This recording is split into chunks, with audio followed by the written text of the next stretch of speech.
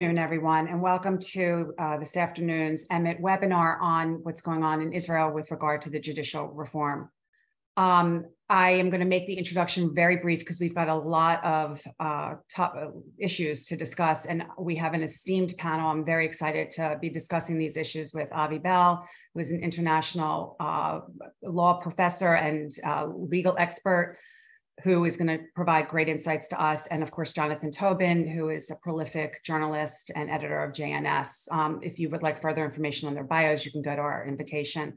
I hope to get to questions at the end, but we do have a lot of topics to cover. I did want to share with everybody before we start that please save the date, December 5th. We are going to finally have our first live Rays of Light in the Darkness gala at the Grand Hyatt in DC. It's going to be unbelievably special. We're going to be recognizing Israel's 75th anniversary and the historic Abraham Accords. And among our honorees this year will be Secretary of State Mike Pompeo, Congressman Richie Torres, and retired NBA star Inez Cantor-Friedman. So I hope you all can join us.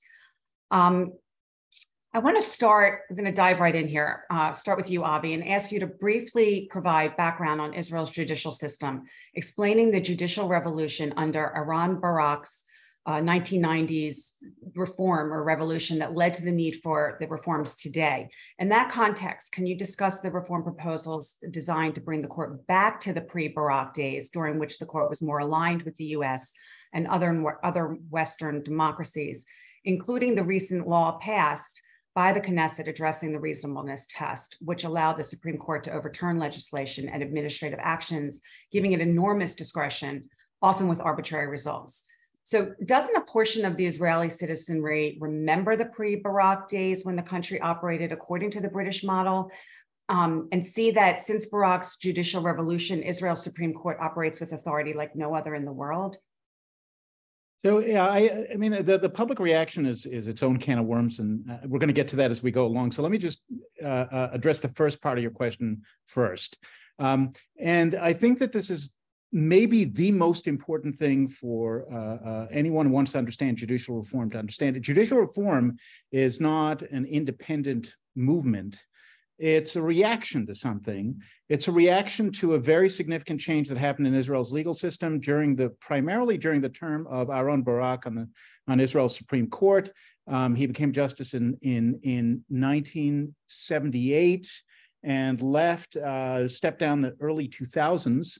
But it's also his successors. Esther Chayut has only been Chief Justice for about 5 years, and she has done in her short term some things that in many ways are even more revolutionary than anything Barak did. And the whole judicial reform movement is a reaction to that. The question is, was Israel better under its old legal system pre-Barak? Or is it better off in this new hyperactivist jurisdocratic system? Now, the old system, old Israelis will remember it. It was basically, as you said, a British Westminster parliamentarian system. The parliament was supreme. Israel never had US-style separation of powers. It has British-style separation of powers, where a government is appointed by the parliament, and it stays as long as it enjoys the confidence of the parliament. If the parliament loses confidence in it, can topple the government. It doesn't have to bring about new elections. So Israel has had about 25 Knessets, right, 25 parliaments, and it's had about 40 governments, right, 37. And because governments are even more unstable than the parliament, and the parliament is pretty unstable to begin with because it has proportional representation. So parliaments never last their term, and there's never a majority that controls the parliament. Now, that was the old system, and it produced a reasonably well-functioning democratic government. And then Barak decided to change things, and Barak changed the legal system from end to end. It was not just his constitutional revolution. He coined the term, by the way, constitutional revolution, to describe the things that he was doing. He claimed with authority from his interpretation of the law, but he coined that for things he did in the 1990s. But it wasn't just that. It was private law, it was the jurisdiction of the court. It was everything imaginable, and the most controversial things are the things we're arguing about now. So one of the things, maybe the most controversial, is that he declared the court had the ability notwithstanding the absence of a constitution, to strike down legislation by the Knesset. Now, this is unknown in the democratic world, to be able to strike down legislation without a constitution. And there's a reason for that. That is, a constitution is not just an authority for judges to strike down laws. It's also a limit on the powers of judges. What you've seen Chayut do in the last few years is she's taken the power that Barak created, and she's invented a variety of new doctrines as she goes to strike down laws, basic laws, delay their implementation, anything else under the sun. And it's possible to do this in a system where there's judicial review without any anchor in law, without any limit in law, because she simply makes it up as she goes along. And, and there we are. And so the reform is designed to clip some of the most extreme of Barak's innovations. If you ask me personally, I think that it doesn't go far enough. The reforms that are being discussed now are not the only judicial reforms that have ever been proposed. They've been proposed over the last decade, 2 decades, this is a version that's built on compromise proposals that were advanced in the past. The craziness that's enveloping the rhetoric about this really has nothing to do with this. You know, the basic choice that we have is still the same one that we had when the reform proposals were introduced several decades ago, which is, are we going to return to being a functioning parliamentary democracy like the rest of the democratic world? Or are we going to continue veering off into this path of unlimited, unaccountable, unlawful power by judges that can do anything they want and are liable to drive us into a very, very dangerous place? Can you just also touch on, before we turn to Jonathan, I think it's important for everybody to understand how the justices are selected. Sure. Yeah, so Israel has had over the years 2 different selection systems. So the initial system that Israel had was that the government proposed nominated judges, the Knesset approved them. And then in 1953, a basic law, the judiciary, was adopted, and it changed the system. It basically handed over judicial selection to a professional committee, which was in the 1950s something that was plausible because the judges had fairly limited authority. They were strong independent judges, strong even then by standards of Western democracies, but they couldn't overturn laws. They knew better than to get into politics. They saw themselves as bound by rules of some things like justiciability and political questions. And so then it was handed over to the committee. Now, when Barak came in, he both changed the nature of the law and he changed the politics of selection. So he basically took over the committee. At the time, there wasn't a formal veto for the judges that were sitting on the committee, but now there is, right? You can't be appointed to the Supreme Court today without the approval of the 3 members of the Supreme Court that are sitting on the committee that vote as a block. And the result was that Barak, on behalf of the Supreme Court, took over judicial selection to the point where the judges select themselves. Right? The Supreme Court is a group of judges who have been selected by the judges, in part because they support this expansive notion of juristocracy. Okay, thank you. Jonathan, I want to ask you, what's really going on in Israel with the anti-judicial reform movement and the accompanying protests and the disruptions of daily life? I mean, what is this really all about? Bibi called the proposed reforms a minor correction to bring things back to the middle, but the left in Israel is calling reform the end of democracy. Is this really about saving democracy and real concerns about separation of powers, or is it about overthrowing the Netanyahu-led governing coalition and what I would call Bibi derangement syndrome? Or is it something even more nefarious, but related, which involves minimizing the religious majority's power?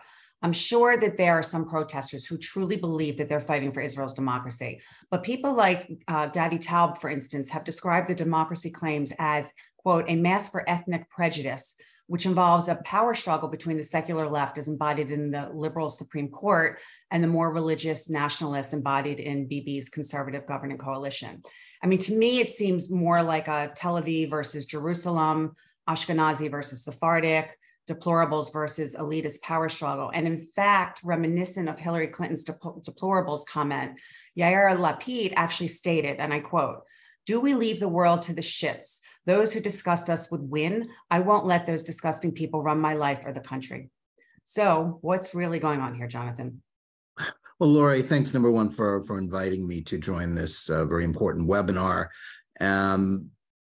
Everything you just said is part of the story.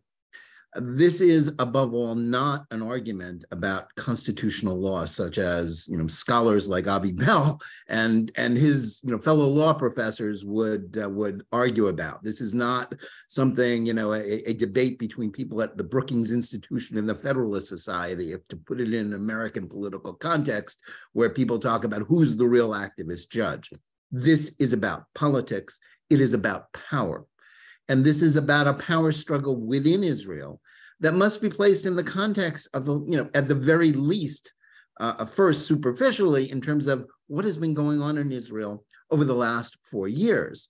We quickly forget everything, certainly everything in journalism. What happened yesterday is history. What happened the day before yesterday is ancient history. But for 4 years, Israel, has been locked in this battle over whether Netanyahu would continue as prime minister. For 3 years, there was a stalemate, several inconclusive elections, because there were parties that were nominally on the right, had broken with Netanyahu and no longer wished to have him as prime minister. And that became the sole issue, Bibi or not to Bibi. That stalemate was broken last November when Netanyahu and his religious and nationalist allies won, for the first time in a few years, a clear majority in the Knesset election that was held on November 1st. That set up unique circumstances over the course of the last generation of Israeli history, because Netanyahu was not able to establish a government, a broad government, a government that would have some so-called centrist parties or left-wing parties, as he'd always been able to do in his 4 previous administrations. Instead, the lines had been drawn so starkly, Bibi or not to Bibi, that everybody, who had run on one side of the spectrum refused to join his government. He was left with the religious Zionist party, which quickly broke into Otzma Yehudit and religious Zionists, and the 2 Haredi parties. Very, actually tight, unusually cohesive Israeli government, people who generally agreed on most issues. But that left the people who had just lost the election feeling as if the world was about to end, because Netanyahu actually would remain in power and the right could actually govern, or at least have the potential to govern. And so what we have seen, the easy analogy, and it's analogies between the United States and Israel are always somewhat facile, because they're 2 very different countries with 2 very different populations and sensibilities. But much like the election of Donald Trump, who is nothing like Netanyahu, but his election in 2016 set off a resistance on the left, a resistance that not only set 1 million people into the streets on the weekend of his inauguration, but also the Russia collusion hoax, the whole effort by the media, by the liberal political establishment, and indeed much of the security intelligence establishment to topple him. The same thing happened in Israel, but the correlation of forces, as the Soviet used to say, are very different in Israel. As much as American conservatives think of the media being left-wing in the United States, and most of it is, in Israel, it's almost uniformly left. And the political, the legal, academic, business, security establishment remains, very much identifying with the parties of the left, hostile to Netanyahu. And what was set in motion was a resistance movement that was going into place even before the debate shifted to plans to enact, judicial reform, which had been in the works, which had been something that Netanyahu and his allies had run on. And what happened was that even some of the sort of low-hanging fruit, there were very few people in the opposition, people like Lapid, as well as people who used to be allied to Netanyahu, like Gidon Saar, who used to be strong advocates of judicial reform. They now took any judicial reform as sort of a surrender to Netanyahu, whom they wish to topple. They wish to delegitimize his government, and they turn the issue of judicial reform into something more than, as I say, just a constitutional battle, but actually a culture war. A war, as you alluded to before, between old Ashkenazi establishment and the Mizrahi majority in Israel, between secular Jews, secular liberal elites, yes, Tel Aviv, and religious Jews. The religious parties got about a quarter of the vote in the last election, combined with the Likud. That gave them a majority. But the liberal majority doesn't want to, the liberal minority doesn't want to accept that. And they see the Supreme Court, they have latched on to the idea of opposing judicial reform because they not unreasonably see the courts with this juristocracy, this overweening power to basically overturn anything any government does, policy, appointment, on any pretext, under any circumstances, as the way to not merely put a check on the Netanyahu government, but to prevent the right and the religious parties from going. And so the rhetoric in the streets isn't constitutional rhetoric.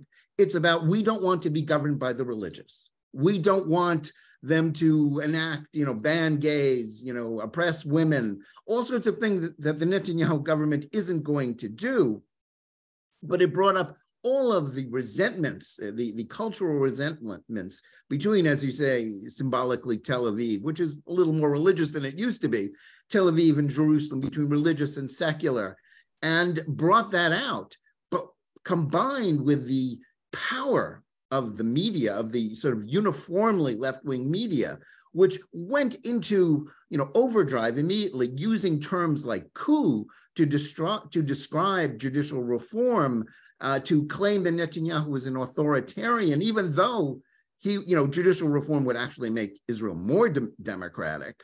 And Netanyahu had just been elected. This was an elected government, and to say that overthrowing an elected government is a defense of democracy. It's kind of like gaslighting, but it's akin to the color revolutions of Eastern Europe in the last 20 years, where popular movements take to the streets to attempt to overturn elections.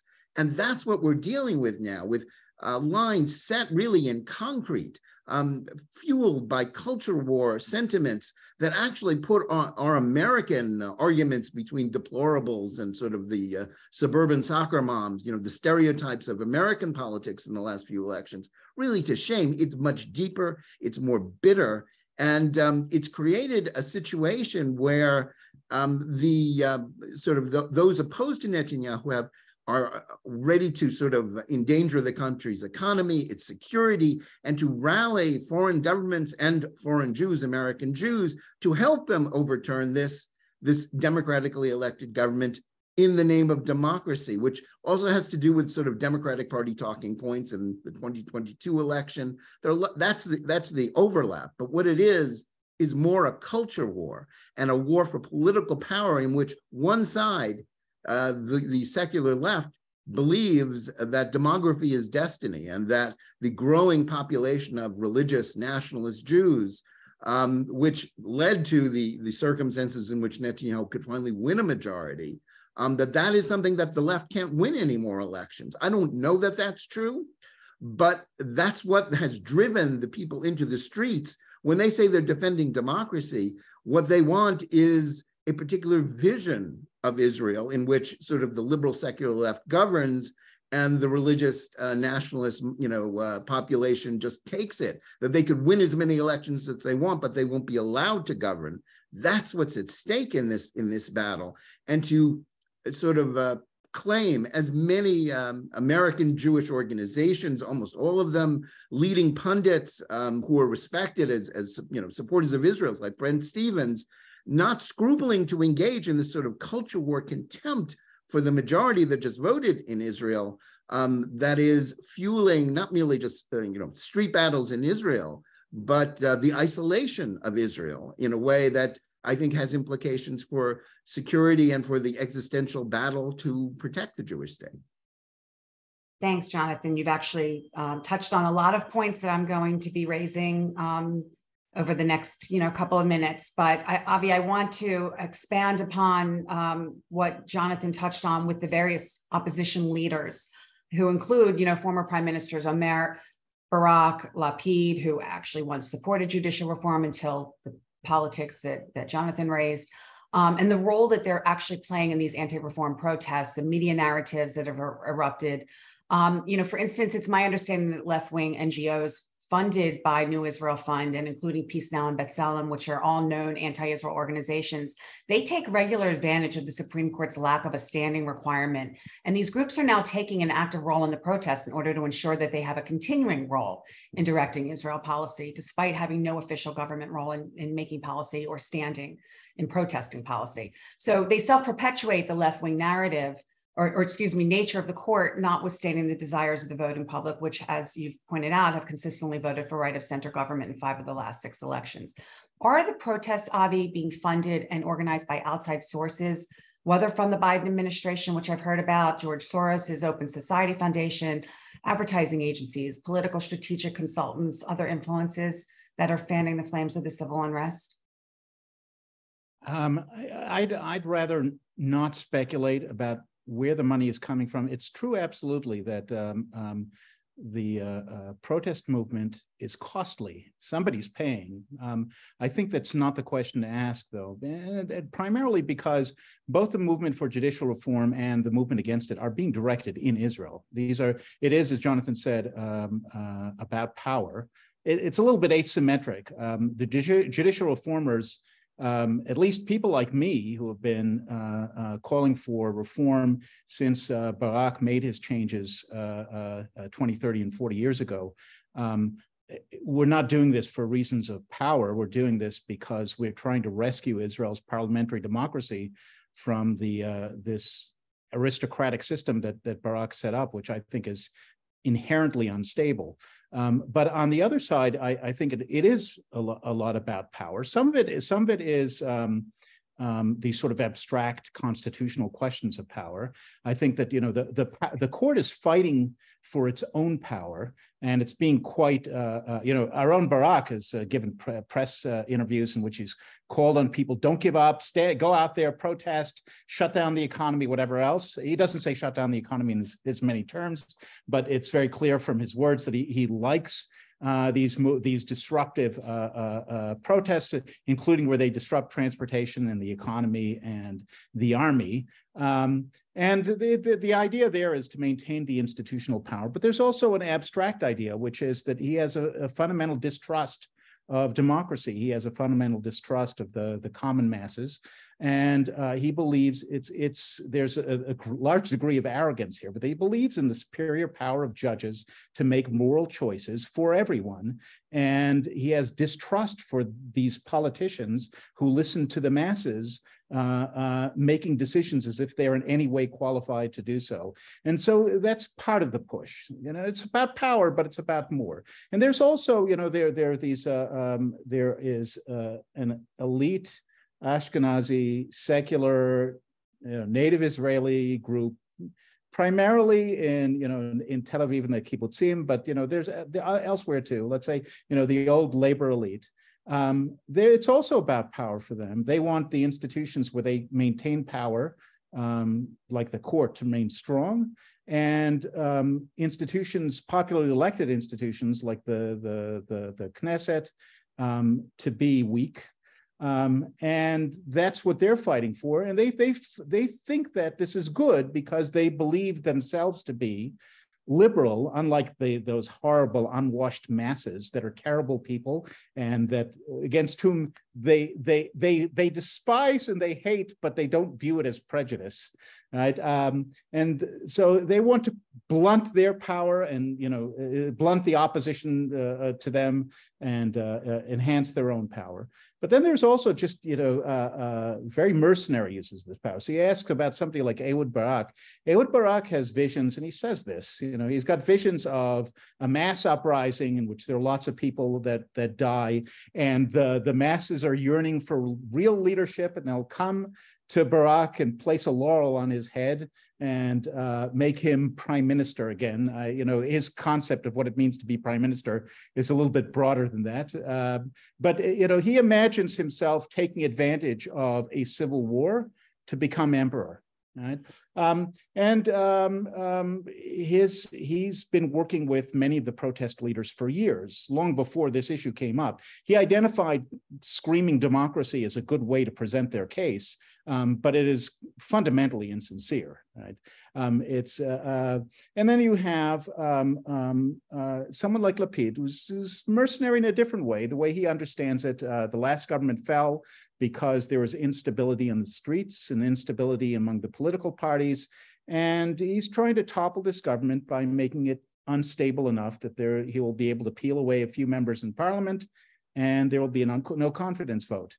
And for that purpose, it's much better. Chaos is much better than order. And that's really where the fight is. Most people that are advancing this understand that the talk about democracy, the groups that are fighting in the name of democracy are fighting against democracy. The judicial reform groups are fighting in favor of democracy. And it's partly because the anti-reformers don't trust democracy because they fear the bad guys are going to win.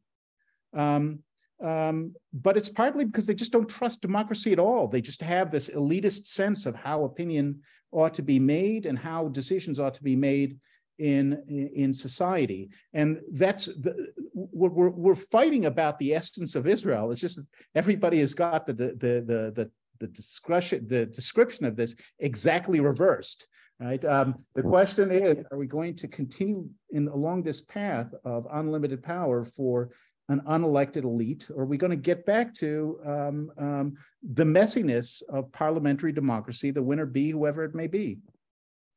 And that's a good transition into my next question for you, Jonathan. And I mean, part of the issue that I see is this terrible lack of messaging on the part of Bibi's government. It was my understanding that he was basically prevented from speaking about the reform proposals due to his court case, and that the AG silenced him, which helped the opposition, during these initial stages of protests to control the messaging. And now it seems like it's too late to walk it back. I mean, it seems to me that it shouldn't be so difficult to explain to Israelis, to American Jews, to anybody who's, being very outspoken and participating in this process, that the whole effort is to bring Israeli courts more in line with the US's separation of powers, standing, and other norms, and that it's the furthest thing from a threat to democracy. I mean, in that regard, you've brought up the media, and Haaretz canceled Gadi Talb's regular column under the guise of defending democracy. And the paper actually forbade its writers from using the term reform, directing them to call it a coup d'etat, which is not only a lie, but it's an inflammatory call for civil war, in my opinion. We don't read about all the supporters of judicial reform in Israel. We don't read about the 200,000 supporters who took to the streets a few weeks ago. And there's well over 100,000 Israeli active duty and reserve military personnel on record as rejecting the calls to refuse to serve, with IDF military intelligence officers publishing a public call against refusal to serve, calling for the IDF to remain beyond political debate. So as a journalist, why do you suppose that we don't hear about any of this in either Israeli or US media outlets? And is it still possible to reach Israelis, and I would say Americans for that matter as well, with an honest explanation of the reform proposals? Well, you've described the problem very well. I would just add one codicil, one American outlet where you can read about it is jns.org, actually, American and Israeli outlet.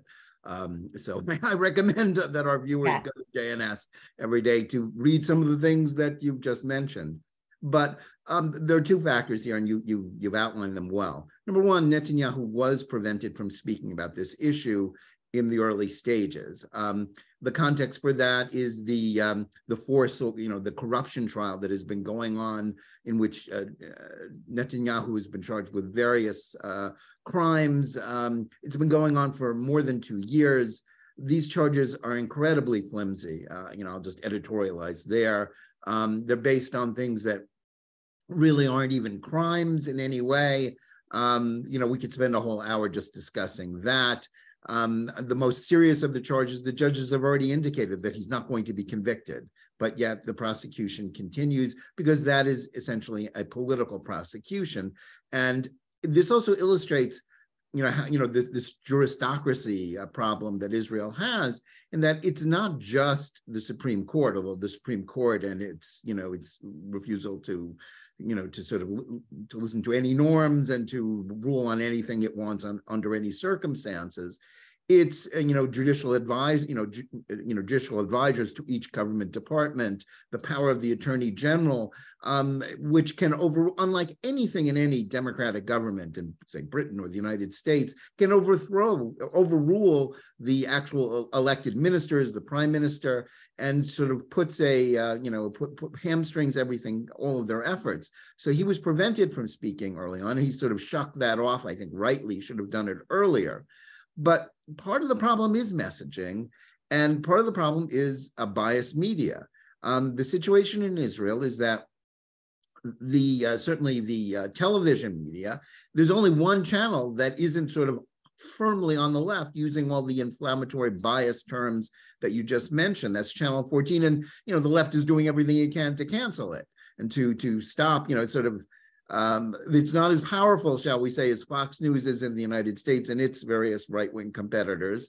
It's much more flimsy, and there is a uniform kind of messaging. I mean, Haaretz is, sort of more extreme than, say, Times of Israel or the, Yediot or the Mariv, the mainstream Israeli newspapers.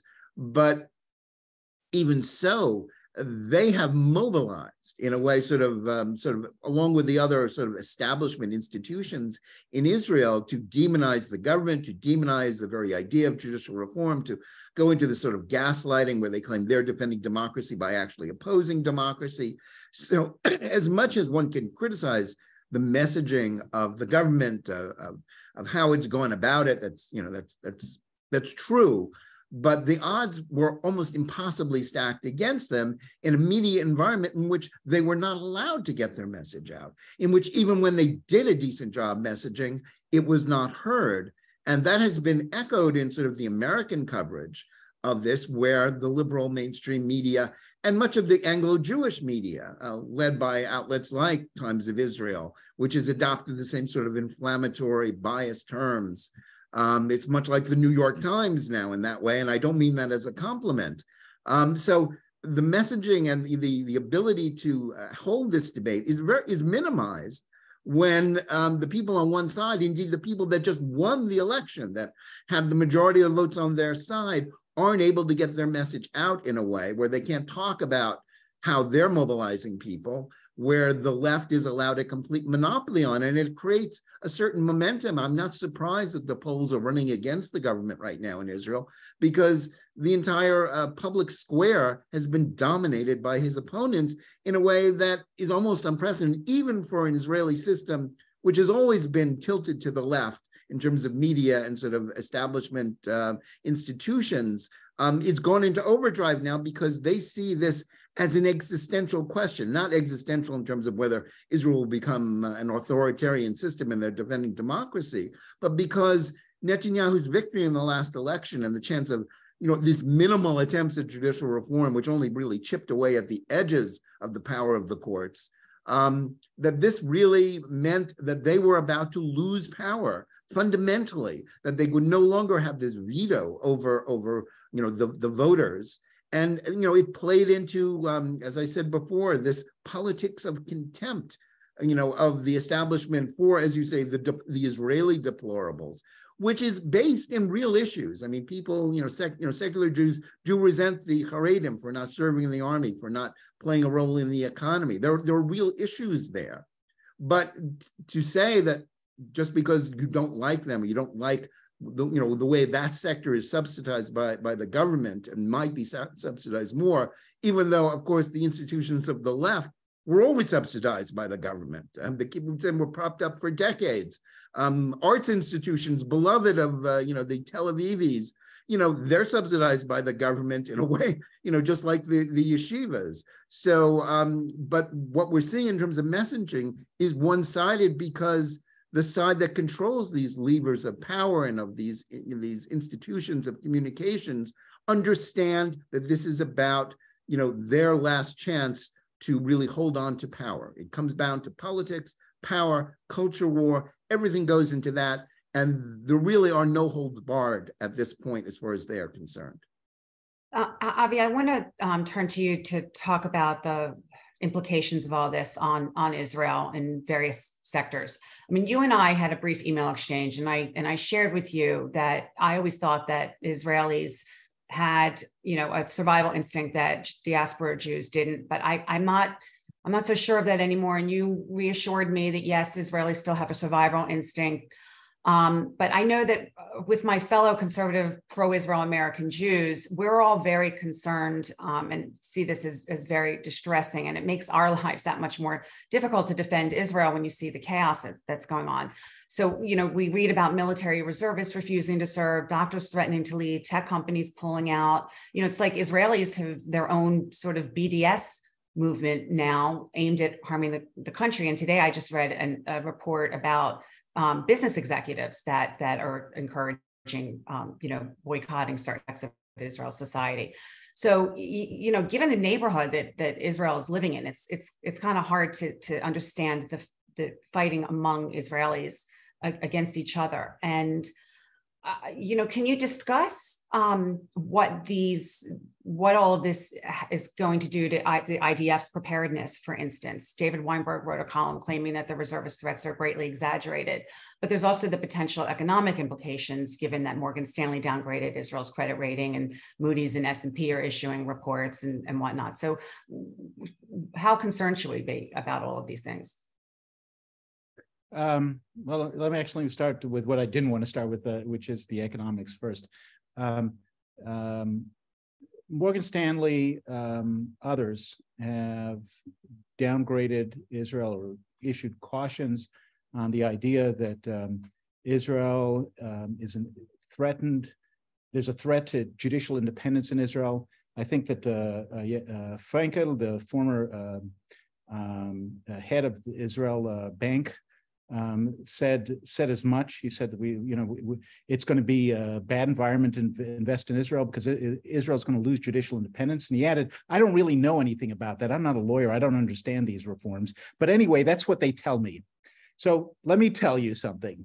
Any of the reforms that pass will return Israel partially to where it used to be before Barak, when it had a strong and independent judiciary. There's not a single thing in any of the reforms that will threaten judicial independence. That's not the issue.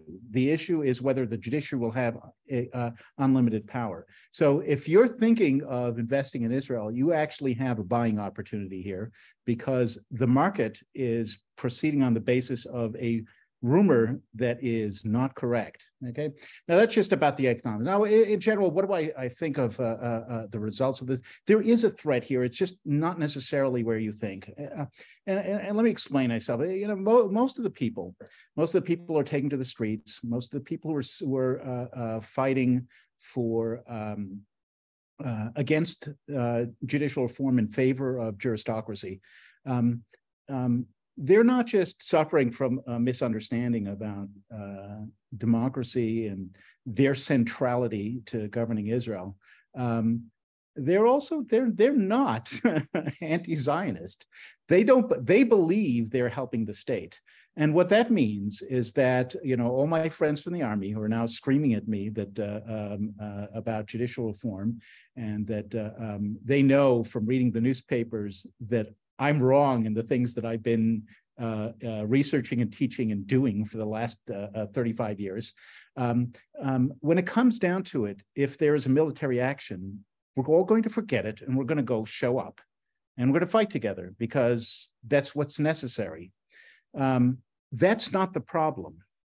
There's the real problem, the threat to Israel from all of this craziness in the anti-reform pro-aristocracy movement is twofold. Number one is we understand this in Israel.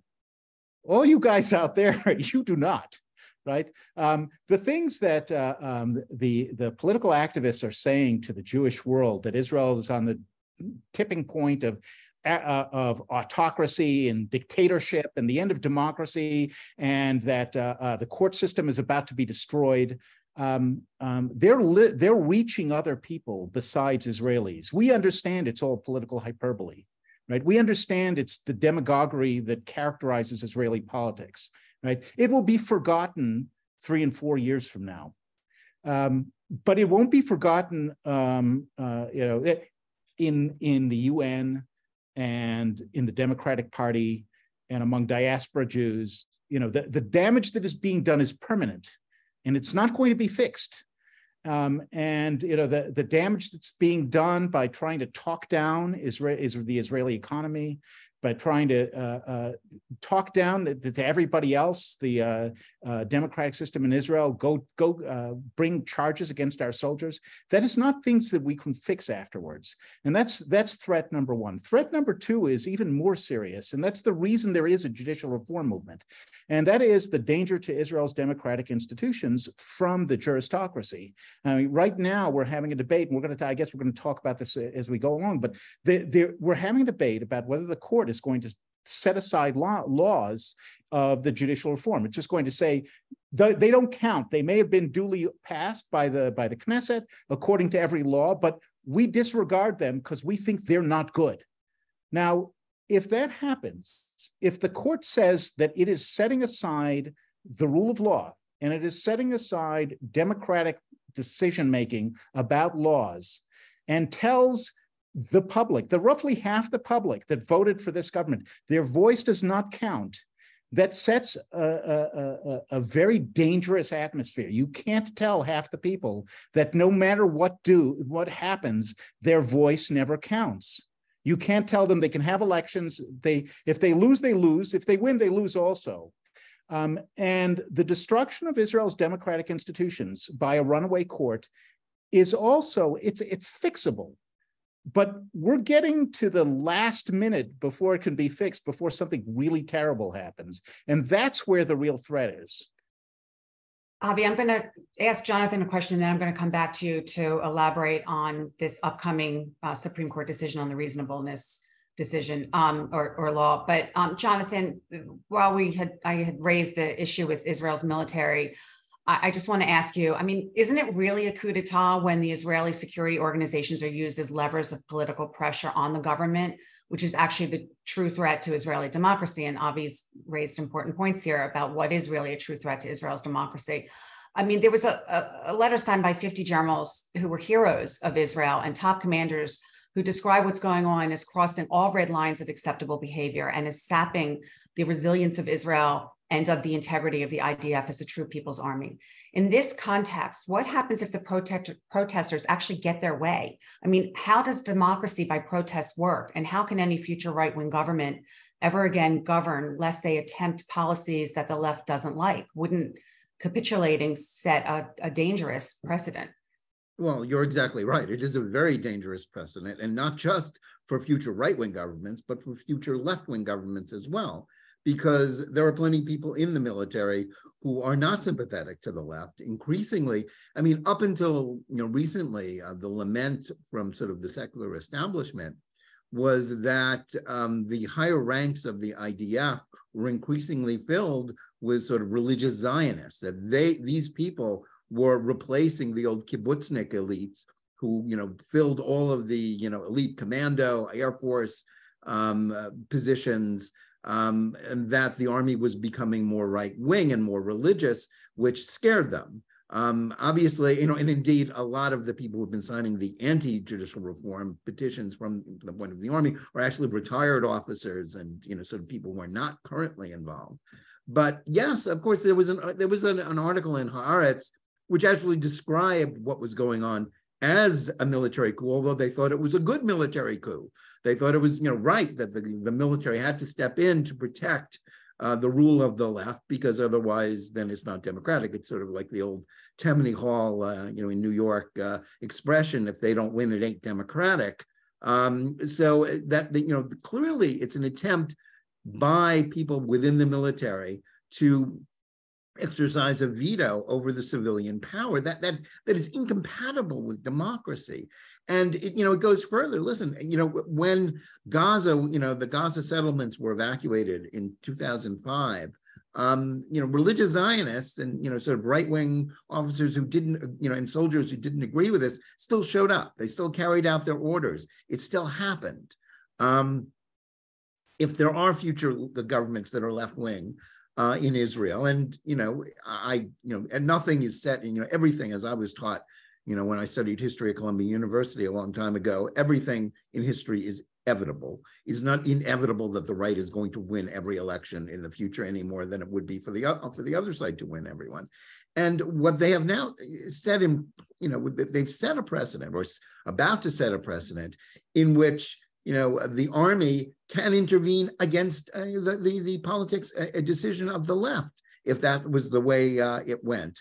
That's unacceptable, and that's why that is a red line that shouldn't be crossed in any democracy. The civilian power must always rule. Now, politics and has always been involved in the Israeli military. If you know your Israeli history, you know that the army has always been very deeply involved in politics. It was sort of populated by members of the Mapai, the old labor Zionist establishment. Gradually that changed, but it is something that should not be allowed. It is something we would not countenance in the United States for a moment, no matter the issue. That sort of this 7 days in May, if I can bring up an old movie novel, precedent, maybe people haven't seen it on TCM, but this is the kind of coup mentality, regardless of the gaslighting, misleading terms used by the press, that creates a real danger for the country. Now, I agree with Avi. Most of these people who are protesting, if there is another war, if Hezbollah starts a war, there's another exchange with Gaza, people will show up. The communitarian spirit in Israel is still intact. But I do agree with him that the propaganda that is being spewed in the United States by many people who claim to be supporters of Israel, whether it's people like Bret Stephens or Max Boot just the other day in the Washington Post, who said that Israel is becoming a disgusting country, I can't support it anymore. This will have real effect on the alliance with the United States at a time when it is under threat from the rise of the intersectional left within the Democratic Party. There are real tangible security consequences to it that go beyond whether people are actually going to show up to fight in Israel. And that's what those who are sort of lighting the match to this fire should be considering. I just want to add that Max Boot also said that about America when Trump won. So I don't know how many he's people an angry guy. Yeah. So Avi, you raised an important point, and I'm going to, time is ticking by here. So I want to jump ahead to this because I think this is a really important question to ask you. The Israeli Supreme Court, and that's all 15 justices, are going to hear petitions next month seeking to overturn the new reasonableness law that the Knesset passed. It's a farce, in my view, as the court will be determining its own jurisdiction without a constitution to guide it. And while it has a clear conflict of interest, there are also unelected judges possibly overturning a law passed by elected policymakers if that occurs. Carolyn Glick quoted you as stating, quote, "Our parliament asserts its authority by passing laws. By annulling the Knesset's power to enact laws, the court is destroying the last vestiges of Israel's democratic institutions." First, what are the chances the court is going to actually uphold this, given the nature of the court? And second, how can the country withstand a decision to overturn this law? And how can it also withstand the protests that will ensue with either decision it makes? I mean, it seems to me that this is a lose-lose scenario, which actually proves the need for judicial reform. But the fear is that whatever decision is reached, civil war could erupt. Is that a realistic fear? Yes. But let me just explain something. The court is not being asked to decide on its own jurisdiction. There is a law. The court is being asked whether it's going to respect the law that just got passed. And just convening the hearing with 15 judges is the court telling us, no, it will not. Right? It views, the court is telling us it already views this as an open question. Right? Whether the law is to be regarded as binding or not is not up to the Knesset. It's not up to the parliament to pass the law and make it a law. No, it's up to the court to pass its superior judgment, not on the basis of law, but on the basis of decisions about whether it conforms with the principles of Israel as the court understands it, or whether the Knesset was acting out of proper morals or motives as the court understands it, or whether the Knesset conducted a proper debate as the court understands it. Those are the things that the court is going to be evaluating. On that basis, it'll decide either we're going to let it stand as law, or we're not going to let it stand as law. Now, the truth is we've already passed this point where the court has already said that it is beyond the law. The law is not something that will restrict the power of the court. And we saw this about 3 years ago when there was one of these indecisive elections in which the left won 61 votes and the right won 59. So with 59, Netanyahu could not put together a coalition on the right. With 61, the left couldn't put together a coalition either because it would require including members of Arab parties that other members of the left were not going to go along with. And so the left had a parliamentary majority without the ability to put together a government. They came up with a plan. Yair Lapid came up with a plan of postponing elections, right? Preventing the automatic fall of the parliament, postponing elections, and but putting in order to do that, they need to put in a new speaker. The speaker was a holdover from the Netanyahu government. Without the speaker, they couldn't put forward their legislative proposal to postpone the elections.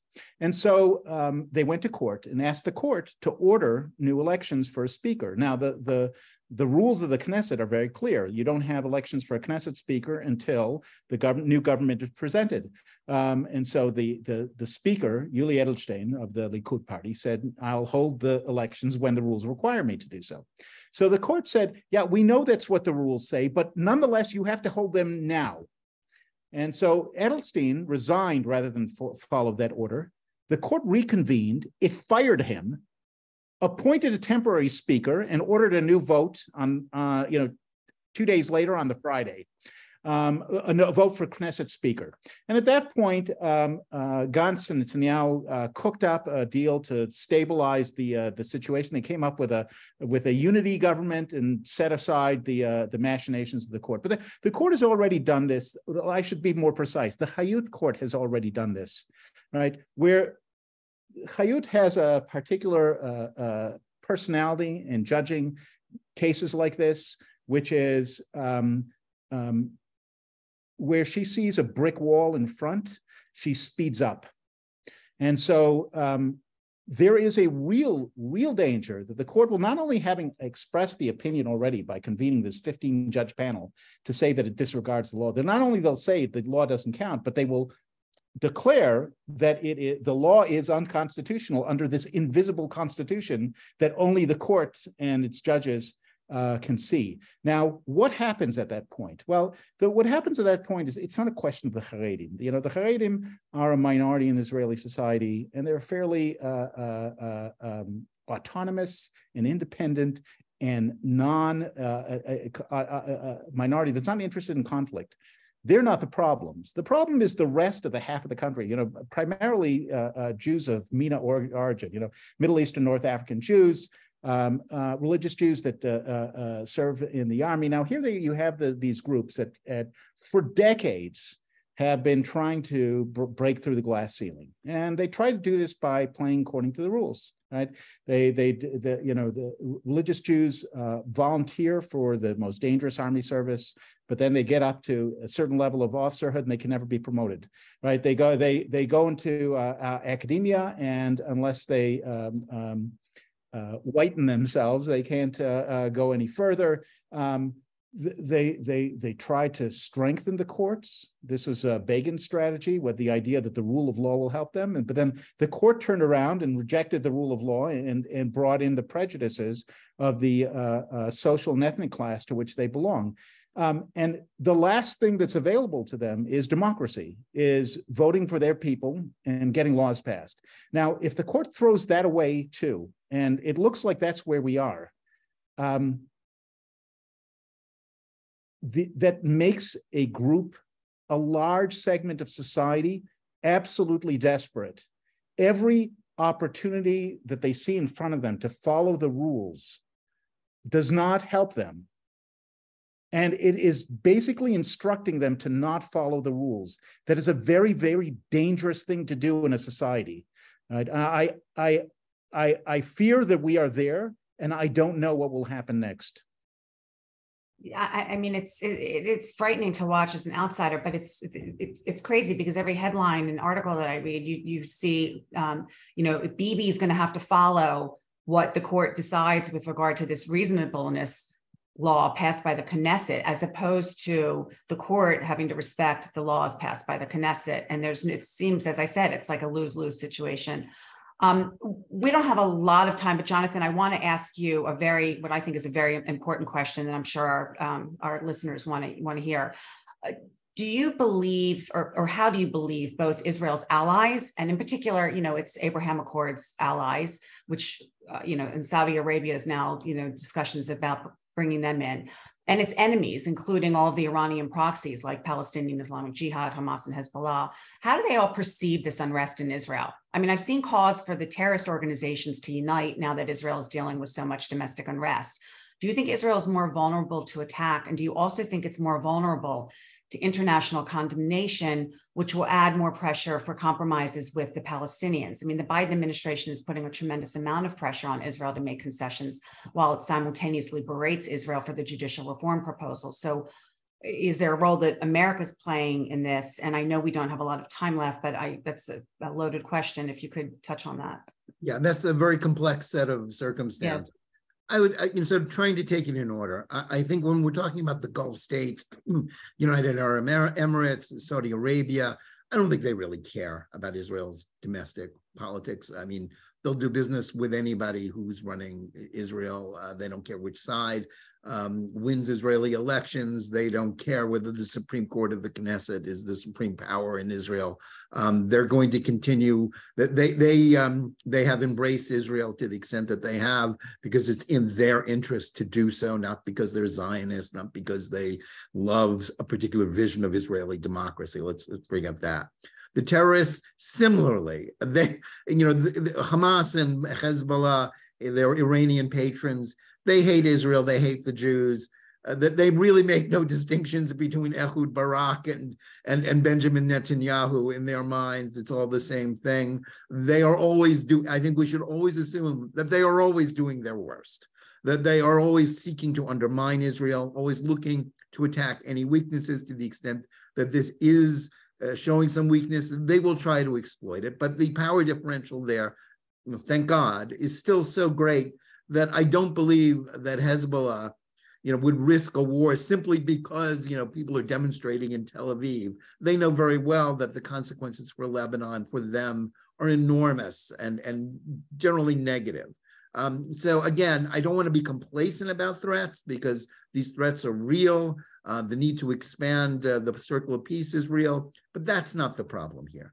The problem here is the delegitimization of Zionism in Israel. That's the fire that the anti-judicial reform, the anti-Bibi resistance has lit.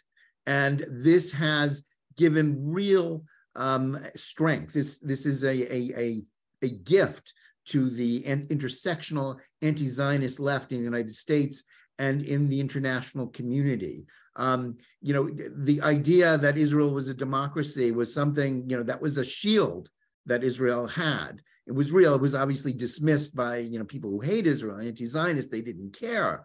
But when you have people who claim to be defenders of Israel, claim to love Israel, like the establishment, the organized Jewish world, the Jewish federations, the Anti-Defamation League, all, the American Jewish Committee, if they're throwing shade on Israeli democracy because they are taking side with the leftist establishment, that undermines their case to defend Israel.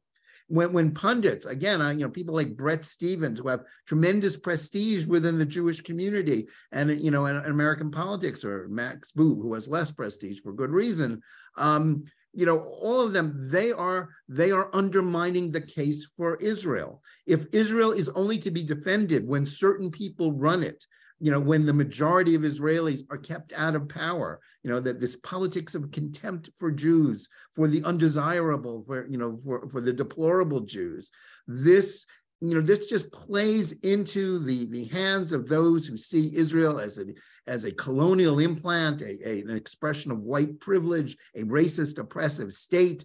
This makes the arguments for dissolving the American alliance with Israel, for attacking Israel, all the more strong. And that is the real danger here in terms of outside forces. That's who they are strengthening. They're not strengthening democracy. They're not strengthening Israel. They're undermining the case for Israel in a way that gives real material aid and effort to those who hate it. Hey, there's one question that actually gets to your point, Jonathan, and we're not going to get to the questions, unfortunately. I'm sorry I didn't get to all of mine either, but somebody asked about supporting the FIDF. They were confused about, conflicted about whether to continue to support and donate to the FIDF. And I just want to make the point that, yes, you should absolutely continue to donate to the FIDF. The IDF is going to protect Israel, notwithstanding what's going on here. So to that person, I just had to respond to that question. And we're running over time. I can't thank you both enough, Avi, Jonathan. We could have talked for another hour for sure about all of these issues. And I thank everybody who listened in. I think this is an important webinar. We'll send around the link. Please share it far and wide. And thank you all for taking the time to join us today. Again, Avi, Jonathan, thank you a million. Thank you. Thank you to Emmett and its members and supporters. And JNS.